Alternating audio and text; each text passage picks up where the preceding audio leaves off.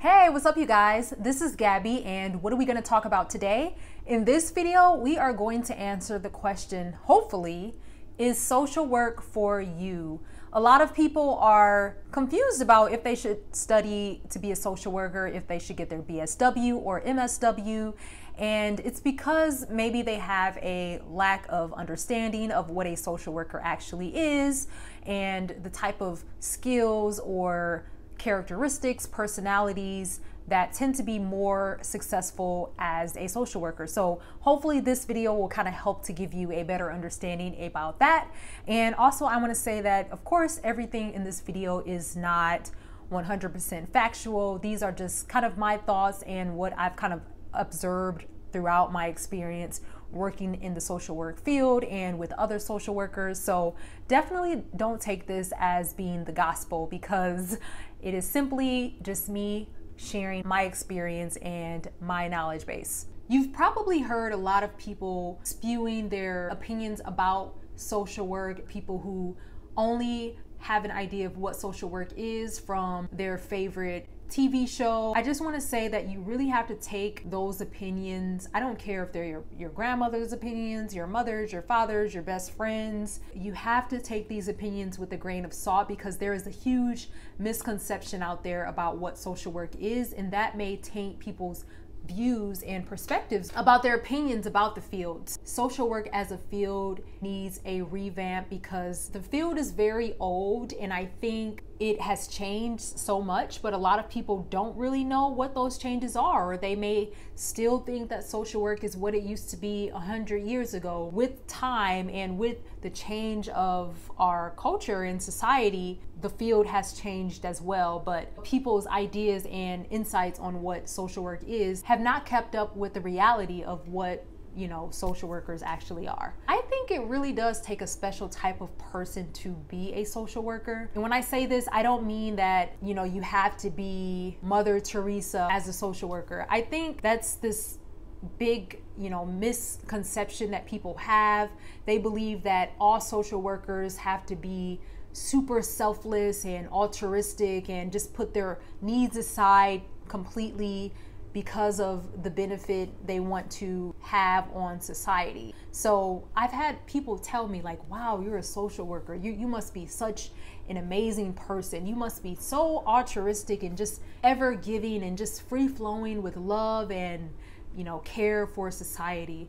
And although I do like to see myself as being a caring person, a person who minds their society, however, I'm not Mother Teresa. I'm not perfect, and I don't think you need to be perfect to be a social worker, and you don't have to just put all of your needs aside to be a social worker. And also for me, I actually get something out of studying social work and studying community development and researching people and the growth of communities as well. The study of individuals and how people are affected by certain changes in society is interesting. And so although I am in the field because I want to help people and I want to help to advance society, I'm also in the field because I get something out of it as well. I feel like the study of people, which is so complex, and it's interesting because it's so complicated, and the study of how people interact in groups,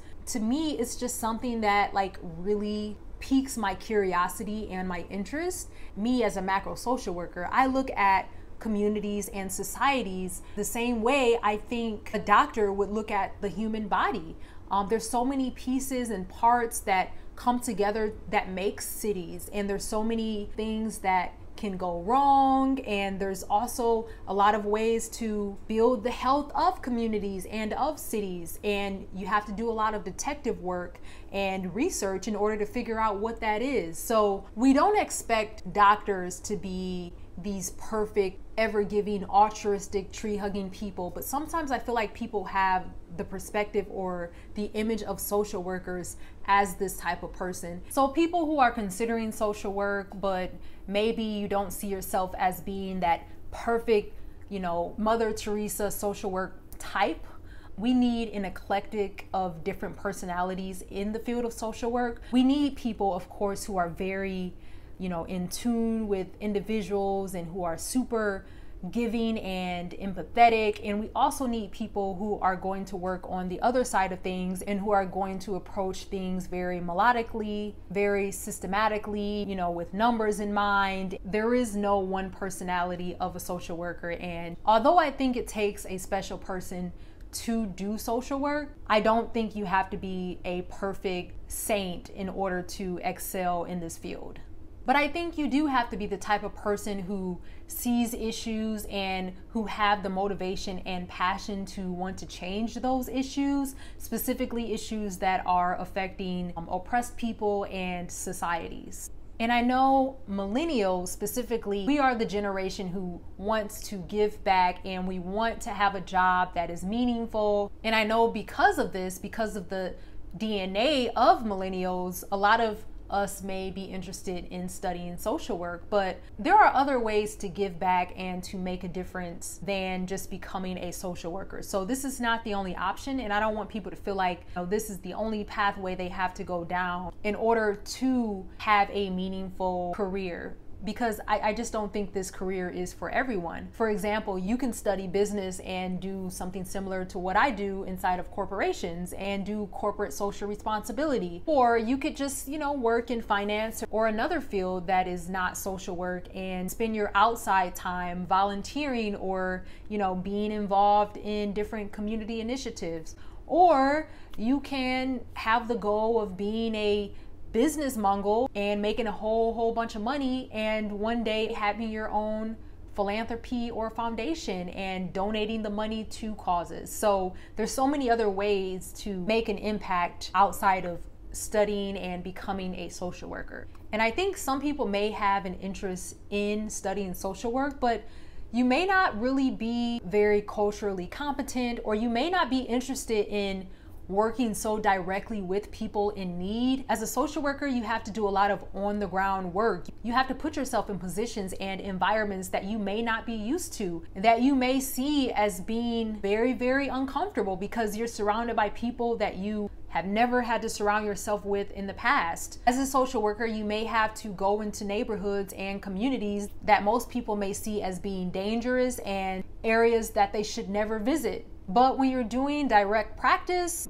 maybe you have to do home visits, or if you're doing a more macro level social work like myself, you may have to visit a nonprofit partner who has a location that's in one of these neighborhoods. You just have to be comfortable putting yourself in uncomfortable situations and working with people from different cultures, different backgrounds, different ways of doing things, and working in areas that other people may deem as being no-go zones. And also, if you want to be a social worker, you have to, I think, be very, very creative. Be creative about funding. You're often going to be in situations where you have to raise funding for programs that can assist the population that you're working with. And how can you do that in a creative way?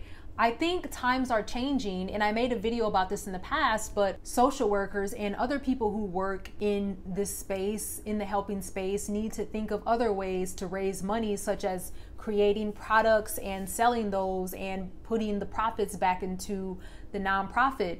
There's so many other creative ways to continue funding for community causes, and I think social workers really need to be individuals who are able to think outside of the box and encourage nonprofits specifically to look into other ways of generating revenue for their programs and for operational cost. You also have to be a creative person, because oftentimes as social workers, you're going to be expected to make magic with a limited amount of resources. So you have to be very resourceful and you have to be creative. And another reason I feel like a social worker will excel if they have a creative personality is because our field is changing. As I mentioned before, this field is very old, and we are quickly changing and kind of rebranding ourselves, building on our skill sets and our perspective in a way that can help us to keep up with the changing times. So, like, for example, I am a corporate social worker. 20, 30 years ago, you would have never heard of a corporate social worker. School social work wasn't a thing, several years ago. This is something that we found to be a need, but it wasn't always something we recognized. So I think being in the social work profession during a time when such change is happening in our society takes someone who's going to be creative and going to help to lead the field in the direction that it needs to go in, so that they can keep up with the times and continue doing the work that we love to do as social workers. So that's something really cool. If you are someone who is looking to enter into the social work field, you're coming at a great time where you can really help to redefine what social work is and the type of work that we do.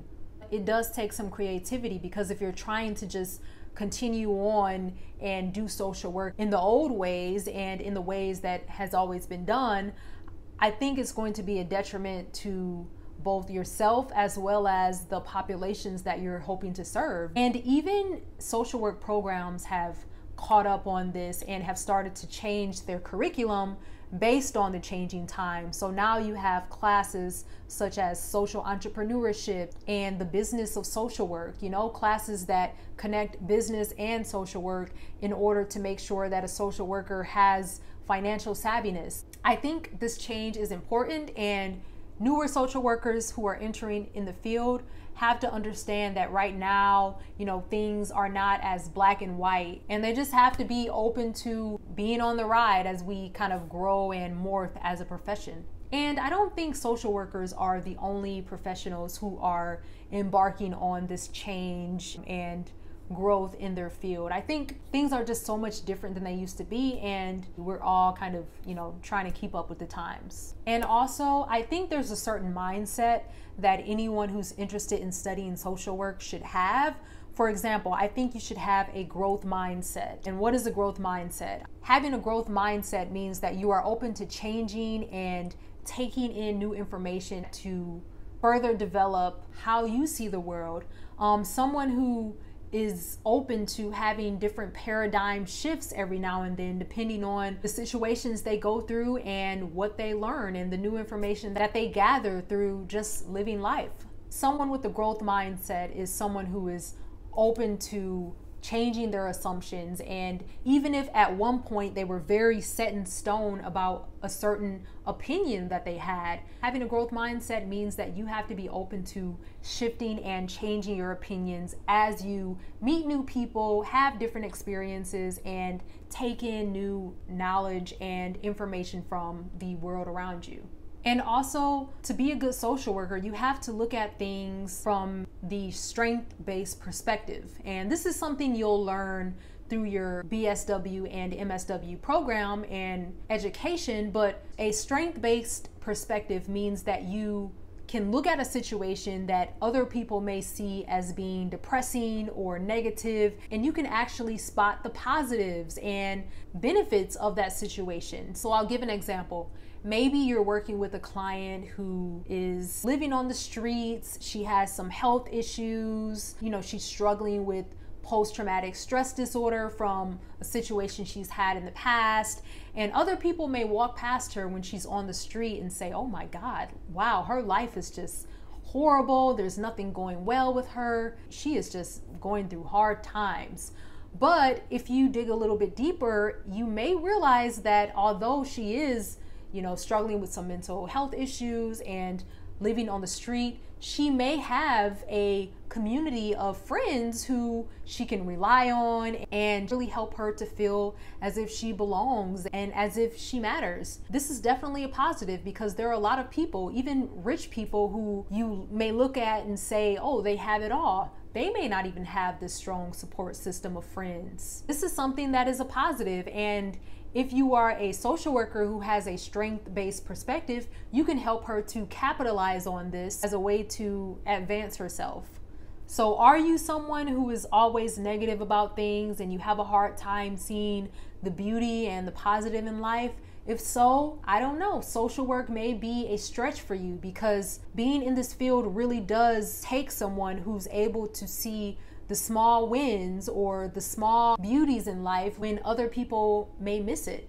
Also, I think in order to be a social worker, you have to have a lot of perseverance, and you have to be the type of person who does not give up easily, because when you're working with oppressed populations, when you're working with minority populations, people who are struggling with different issues in life. You are also working against a system who does not believe in this population of people and who don't support them. Oftentimes, people may feel that individuals in the welfare system are lazy or not worth putting resources and time into, and that these type of people are not worth believing in because, hey, they're not going to change. So you really do have to fight on behalf of these people and try to prove to people that yes, they are worth pouring resources into and they are worth supporting. So this is something you may have to fight against every day as a social worker. So having perseverance is very, very important in this field. So anyways, there are so many things I could say on this topic. I think social work really does take, as I mentioned before, a special type of person. As a whole, I would say that it's a great time to join the social work field because it's an exciting time. Things are changing, and because of that, I feel like our field is changing for the better. Also, it's a field that will always be in demand. I mean, there's always going to be people in need, so there's always going to be people who are hired in different capacities to support individuals in need. It's the type of field that you really feel that you're making a difference in. It's very rewarding. You're working directly with people, and often you get to see people go from point A to point B, and it's amazing to see. It's amazing to be a part of and to support someone in such transformative change and personal growth. And if you're interested in doing more macro social work, I think it's great to be able to be a part of implementing a project or an initiative, and then a year later looking back and saying, wow, we were able to help 500 people, 1,000 people, 10,000 people with changing their lives because of this initiative. So yeah, I really couldn't see myself doing anything outside of social work. I have a lot of interest, and I'm a very curious person. I'm curious about a lot of different fields, but social work is really the field for me. So no matter what I do in the future, no matter how much I steer away from traditional social work, I think I'll always utilize social work practices and the mindset that I've gained during my social work training to approach the work that I do. I totally recommend social work, but definitely keep in consideration the points I made in this video and just ask yourself, am I a creative person? Am I resourceful? Am I open to change and growth? After your research and after watching videos like this, if you find that social work is still the path for you, good luck, and I wish you the best on your social work journey. And I hope your experience becoming a social worker is a transformative one. Thank you for watching this video, and if you have any comments or thoughts, please leave them in the comment section below. Talk to you later. Bye-bye.